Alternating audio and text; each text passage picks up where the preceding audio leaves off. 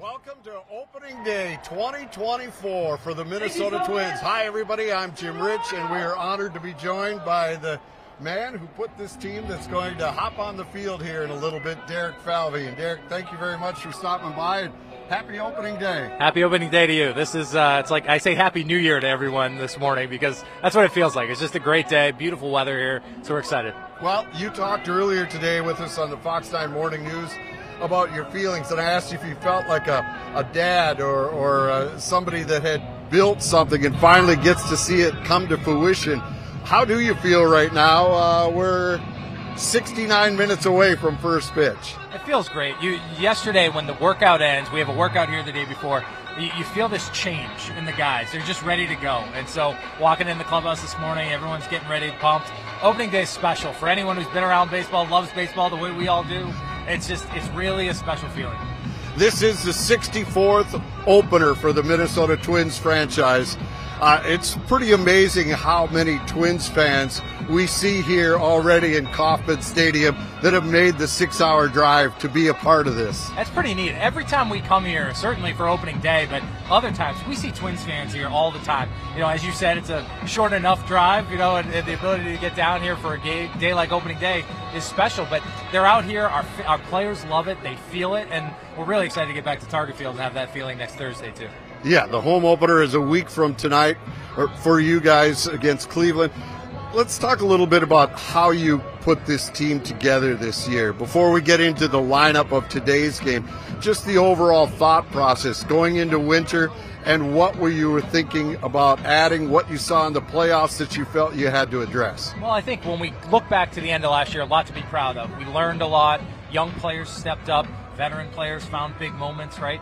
The key for us was getting healthy with some players. And while we had that one Byron Buxton at bat in the postseason, we're hopeful for more. And the chance for him to lead off today, come back and be healthy, he's such a dynamic, game-changing player that we couldn't have done anything to acquire anybody as impactful as what Byron can be for us. So to add to those guys, when you see guys like Royce Lewis and Eddie Julian get the experience they did last year, we wanted to add and round out. A guy like Carlos Santana brings a lot of experience. He's played in World Series games. He fits really well for us. Manny Margot, another guy that could fit in the outfield and complement our group. But it's a really good group to start with, and we're really excited about what it could do this year. And I'm of the theory that a team needs to kind of taste the playoffs to understand what a different animal it is. I mean, Carlos Correa obviously knows what that animal is because he's slayed it several times when he was with Houston.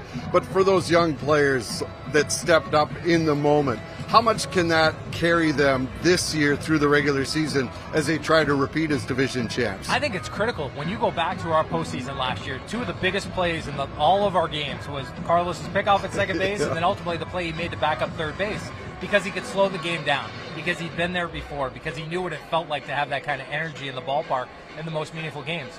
Well, now you watch Eddie Julian take a big swing in one of our last games to hit that home run. Royce Lewis to hit a few home runs through the course of the postseason that were huge and meaningful for us. Those guys had never had that experience before. So now they know what it's like to get there. They know what it's like to win in the postseason.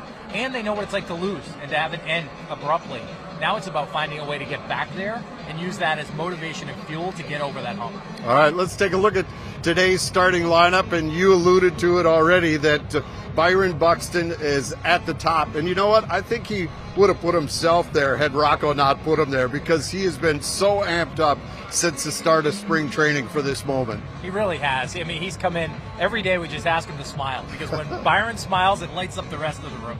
But the fact that he went through the offseason he did, rehab, worked really hard, and every week we got past in spring training where he was feeling good and the trainers, the docs said he felt good, we couldn't have been happier. So to get to the point yesterday, I pulled him aside, right after the workout, and I said, pretty awesome, you're going to go play center field tomorrow, isn't it? And he smiled again, and that's just a cool moment for all the Twins fans who've been by his side all of these years trying to navigate through it. Let's hope he leads us today. Yeah, and then you have Ryan Jeffers batting second.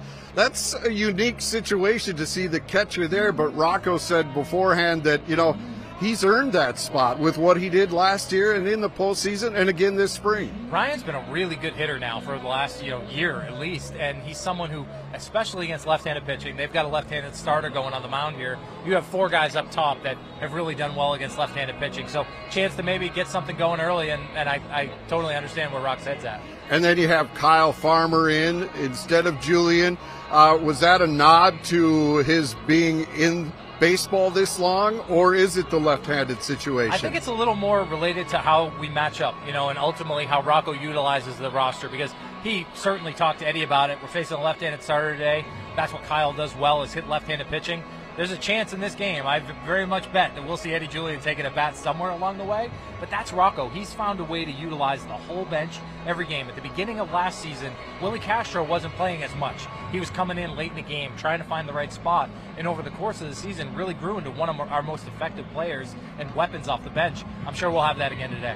Now, when you look at that lineup and the power that it possesses, is that what you wanted to build? Because you've built several different kind of ball clubs in your tenure here. You had the home run derby club, and then you went last year with a team that was going to be more aggressive on the base passes and take opportunities and try to put the pressure on opponents. What do you see in this lineup that you trot out today? Well, the one thing we're focused on is how do we score the most runs? However we get them. It doesn't matter to me how we get them. We just got to get them. And I think power has certainly become more a part of the game. Obviously, strikeouts have become part of the game in a different way, too.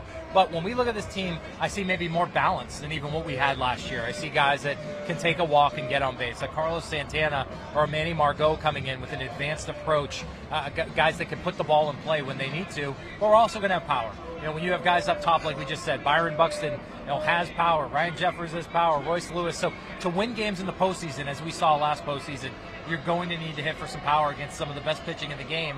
Hopefully we can get off to a good start with that today. All right, Royce Lewis made such a splash for your ball club.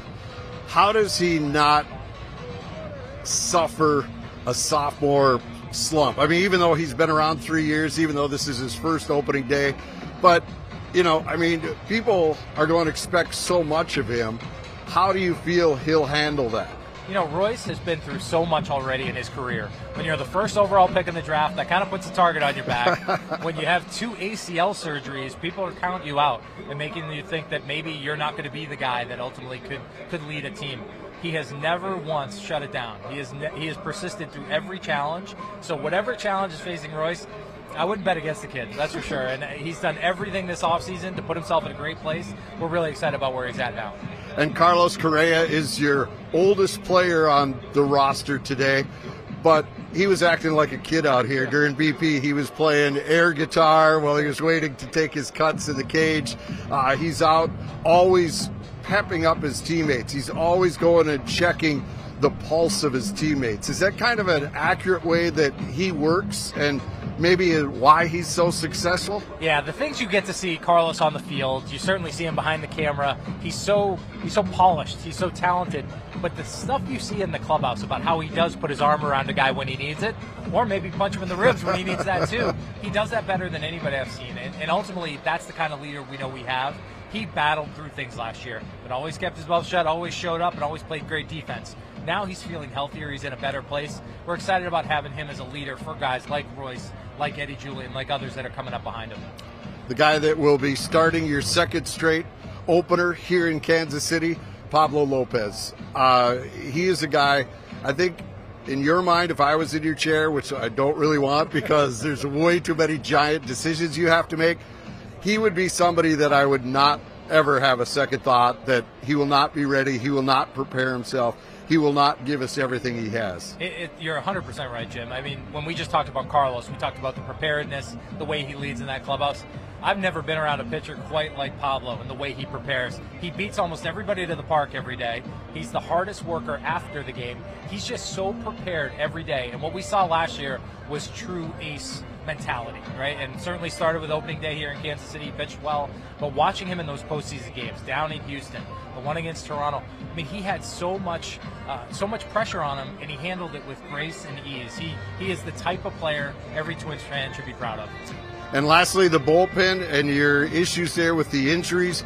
How much of a concern is that for you at this point? Are you starting to say, geez, I got to start talking to some other people about seeing what I can do to supplement this while you deal with these injuries. Yeah, no doubt. When you have Joan Duran go down and the impact that he's made, it's hard for us. The good news, it's not an arm injury, it's an oblique injury. He's already tracking in a better spot, or hopefully we get him back soon. Caleb Thielbar, another guy who we know has been a big part of this bullpen over the years.